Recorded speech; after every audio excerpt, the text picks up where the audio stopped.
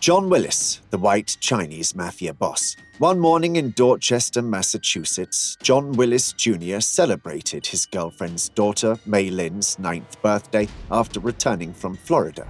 As a notorious gangster in Asian organized crime, he rose to become the first white man to achieve such a status. Despite his unconventional means, Willis found belonging and family with his girlfriend and Mei Lin. He was a kingpin in the oxycodone trade, trafficking over 260,000 pills from Florida to the Northeast in less than 2 years for profits of over $4 million.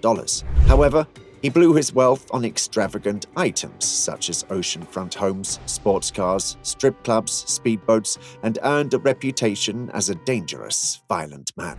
In the seedy underworld of Asian organized crime, a white man rose to the top to become the notorious kingpin of one of the most extensive drug operations in Northeast America. John Willis, also known as Bak Guai John or the White Devil, muscled his way up through the ranks to lead a vast conspiracy trafficking in oxycodone, the pharmaceutical heroin responsible for countless deaths across the country. In this video, let us explore Willis, a former hockey-playing Catholic kid from a working-class Boston neighborhood, and how he became a Chinatown overlord, leaving a trail of destruction and devastation in his wake. It's an understatement to say that Willis had a difficult childhood. He was born in 1971 in the neighborhood of Dorchester in Boston, where he was one of the few white Irish children in the area. His father was a carpenter who struggled with alcoholism and abusive behavior and also collected money for the Irish mob. One fateful night, his father's association with the mob led to trouble when he broke the jaw of one of its members. Fearing for his life, he left his wife and 3-year-old son Willis behind and fled to his home state of North Carolina. This left Willis without a father figure from a young age and without the support of a stable home environment. After being abandoned by his father, Willis harbored a deep-seated anger which he often channeled into playing hockey. However, his anger occasionally overpowered him. For example, he attacked another child with a chair, suspecting him of stealing his trainers. This act of violence resulted in his expulsion and transfer to an alternative school. In another instance, a girl kicked him, and Willis reacted by spitting on her. His half-brother intervened and pushed him down a flight of stairs. In his rage, Willis screamed at his half-brother and expressed a wish for his death. Tragically, just 2 days later, his half-brother passed away due to a heart attack caused by cocaine use. Willis was devastated and believed that his outburst caused his brother's death. Willis's life took a turn for the worse as tragedy continued to strike.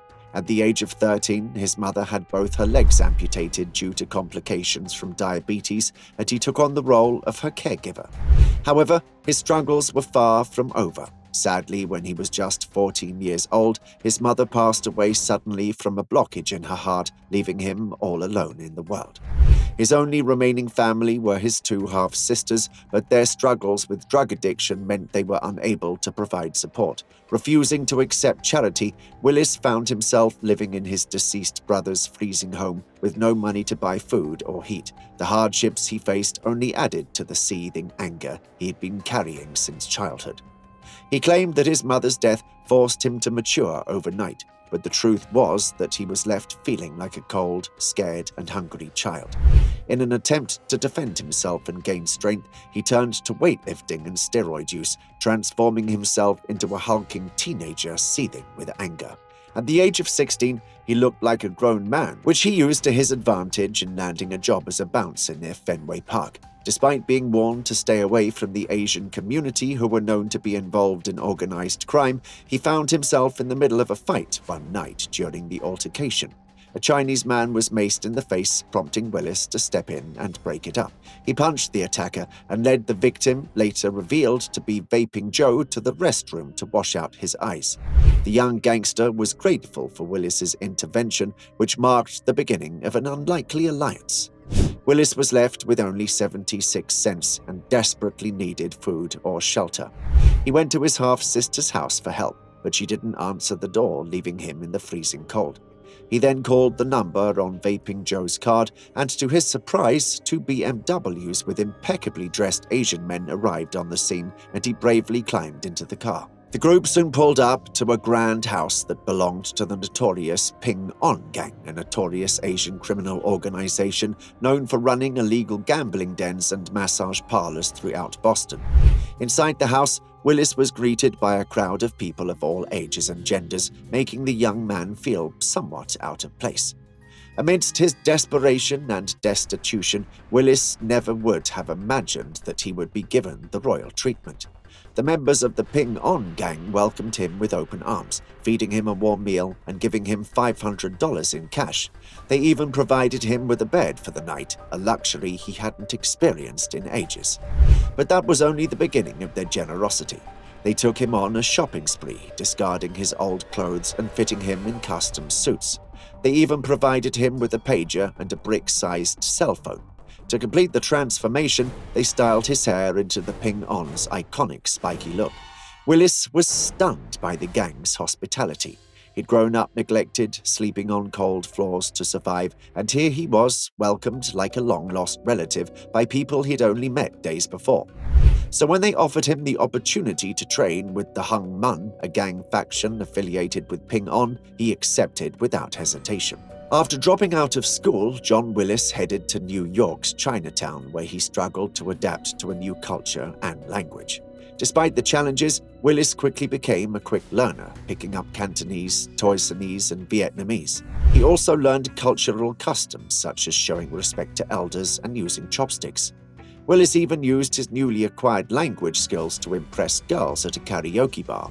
Along with learning tea pouring and karaoke songs, Willis also learned how to use a gun, which he practiced in a slaughterhouse. Although his first attempt at robbery failed when he faced gunfire in a sweatshop, Willis continued working for the Lau brothers in Chinatown. Willis became more determined and gained a reputation as a violent and steroid-using white guy from Boston in Chinatown. He caused chaos by destroying a restaurant after the owner criticized him in Cantonese. In another incident, he and his crew chopped off a man's hand with a machete to get his cash-filled briefcase, which was cuffed to his wrist. Willis earned a reputation and the nickname Back Guy John, which meant White Devil John, after spending 2 years in New York. He earned respect and fear from others.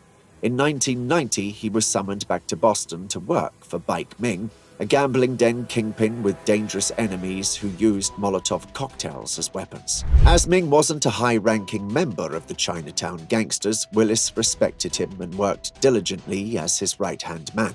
Willis's job was to ensure Ming's safety by pouring his tea, checking his car for bombs, and even accompanying him to the bathroom. Ming became Willis's mentor and father figure, instilling in him the importance of respect, restraint, and the dangers of drugs, which brought too much heat.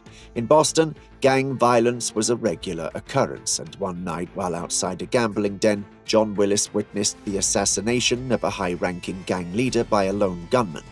Despite being targeted himself, the shooter's gun malfunctioned, leaving Willis unharmed. As the gang war intensified, many top leaders either fled or were killed. However, Ming emerged as the top gangster in Boston, with Willis as his right-hand man. Willis engaged in assault, which resulted in him being sent to jail multiple times during his time as Ming's enforcer. While in jail, he met people involved in drug dealing, something that was forbidden by his gang and made his boss unhappy.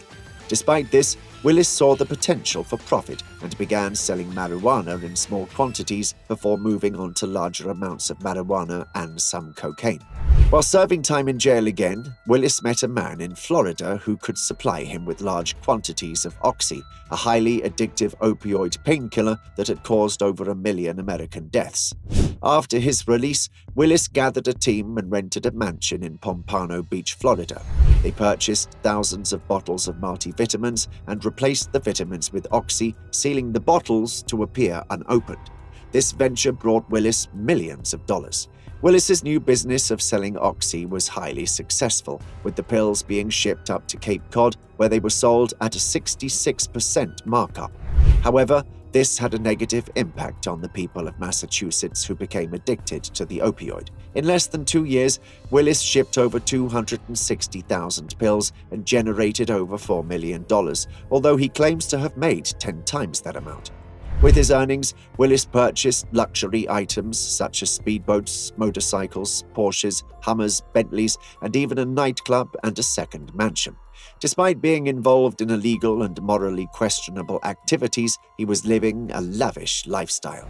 Willis had found a partner, a woman named Anne Nguyen, who was 13 years younger than him, and her daughter Mei Lin, whom he loved like his own child. But on Mei Lin's 9th birthday, things took a turn for the worse. Willis could have continued profiting from the opioid crisis if he had kept a low profile, but he didn't. Having amassed wealth, Willis wanted to show it off, which would ultimately lead to his downfall. In 2010, he drove his bright red Hummer to a brothel in Cambridge and came out a few minutes later with a large bag of marijuana. Unfortunately, Willis made a mistake by going to a brothel in Cambridge in his bright red Hummer to buy a large bag of weed. Unbeknownst to him, the FBI was monitoring the owner of the brothel and took notice of Willis's actions. As a result, they started investigating him and began tracking his movements. A few weeks later, he was pulled over by the police for driving without a license and carrying $100,000 in cash. Despite this being a suspicious situation, the FBI did not arrest him as they were building a bigger case against him. After months of investigation, the FBI had built a strong case against him, and the arrest of one of his Oxy couriers in Fort Lauderdale was the last piece they needed. On the day of Mei Lin's 9th birthday in March 2011, a team of 40 officers, heavily armed and in body armor, stormed Willis's house and apprehended him. The officers discovered 12,000 oxycodone pills, $480,000 in cash, and 13 firearms during the arrest. Willis, now 42, pled guilty to drug trafficking and money laundering charges and received a 20-year sentence along with forfeiture of his luxury cars, 38-foot speedboat, and $2 million. The investigation also uncovered his involvement in other illegal activities such as gambling, prostitution, and extortion.